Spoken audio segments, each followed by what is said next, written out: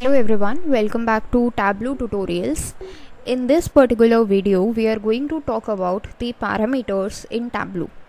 So parameters are actually another way through which we can accumulate the data on the basis of a particular value or a particular condition, just like we did in the group. The difference between the two is that in the case of the group, we will best work when there is a hierarchy of data. Like you saw, if we had category and subcategory both present in the visualization, then the groups worked the best. We could create multiple groups and they showed us the information that we wanted, right? But in case you don't have to work with hierarchies, you don't need to create the hierarchies, you just have simple two values, the measure names and the measure values, and on the basis of that you want to create a parameter. So how do we proceed with it? That's what we are going to discuss in this particular video. So first of all, what is a parameter? Let's just understand with the example. Let's just drag in subcategory and let's just drag in sales. Okay, in the descending order, arrangement has been done. Let's just select the entire view for a better view. So here we have all the subcategory wise sales. I don't want all the subcategories to be visible, or let's just take another parameter. Suppose I have the state wise sales. Okay, so there are n number of states, right? Total, if you see, there are 49 columns, means there are total 49 states that have been given, because state is in the columns parameter. Okay, so there are all these states. I don't want the data of all these states. I'm preparing a report in which I want the top 10 states to be visible to me. Okay, so what I do in this case is I create a parameter. Okay, that's really simple. Let's just go with it. Create a parameter. Here you can just come right click and okay, so you have to select on which value you have to create a parameter. Mine is state, so I select state, right click, go to create option, and there is this parameter option. You can also create a group in this way, but there are other ways also to create a group which we have discussed, so that's totally your choice. You can proceed with any one which you want. Okay, let's go with parameter. Now here is what it is. Its default name is going to be the state parameter. You want to change it. Let's just change it to top n states. Okay, and its data type is going to be string only. This data type refers to the data type of the column on which you are creating a parameter. We are creating the parameter on the state column, so it's going to be string. The current value is Alabama. Let's just go with it. And the thing is, it is giving me a list and all. So what is it? If you select all, so all the available values that are present in the state would be selected. If you just select a list, so the whole values would be available, right? Like if you want to add values, so you can just go to add values from, and here we can just select state, so all the values from the state would be added. However, instead of doing this, we can just go with all, so that would make our work little bit easy. Now where we work with this kind of a list is that when we want to remove some of them, like here you see the cross sign. So if you, let's just remove all these states with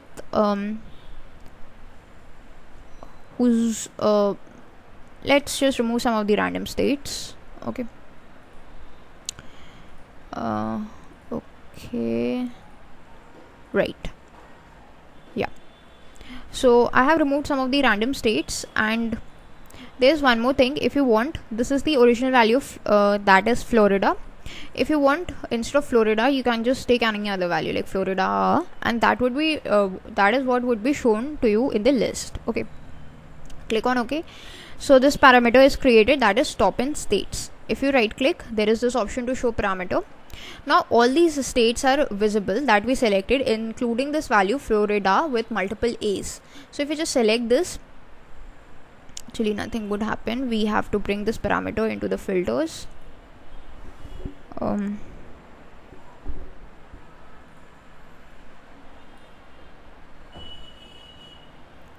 Okay, we can just bring it into the colors part. and it's not working. Okay, so what we can do is instead of creating it on the states, if we want, we can create it on some other values as well, right? Suppose we bring this state into the filters category, and here we can just select a custom value list or use all. So yeah, the states won't work this way. However, if you want to work with these things this kind of a way, let's just understand the other way. Let's just bring in the same values, that's state and the sales values, right? Arrange them in the descending order, and now let's see how it works. So for this second method, what we are going to do is drag the state into the filters pane, go to top, select on by field, and here we have to just select this create new parameter, right? Now let's just go with top n states by sales. Okay, the current value, let's just keep it as 10 because we want the top 10 states, and here keep all the options as default. Select this as range. Minimum is 1, the maximum should be the maximum number of states that are available to us, and that's 49. Okay, and click on OK. Now we can click on OK from here as well. Now you can see automatically it's visible, right? We can just delete this filter that we had already, and this is the parameter that's working for us. Now if you just click on show parameter, so this kind of a slider is present with the current value as 10 because the top 10 states by sales are being shown to us. If you want to change its values, you can just change it, like you can just go all the way to 49, or you can just even lower the sum to like 3, 4 or whatever values you want, right? If you want to use the box, you can just click on this option, that's the type in option. Here you can provide any value. Suppose let me just provide 700. That's a really big value that was not present in our visualization. That's why it has automatically changed it to 49. That's the beauty of Tableau. Let me just go with top 4 values. So the top 4 values of the states are being shown to me. Okay, so just as we created a top filter on the states, let's create a bottom 1, 2. So let's just remove that, and again bring this state into the filters parameter, go to top, here by field, instead of top let's just select bottom, create a new parameter, and that's going to be bottom in states by sales. Okay, the current value let's keep 10, and all these things are going to be same, but the maximum value is going to be 49. Click on OK, click on apply, and again click on OK, right? So as soon as we do that, we are getting the states with bottom values. Let's just change its arrangement for a better understanding. Now the top parameter is shown over here, right? What we can do is we can just right click on this parameter, click on show parameter, and we can just remove the top parameter. Only the bottom parameter is shown to us. So this is what we are getting over here. That's how the parameter works. That's how it controls these things. Suppose you don't add it into the filters criteria, you just bring it into the colors criteria, right? So all these 15 states would be colored in the particular manner, because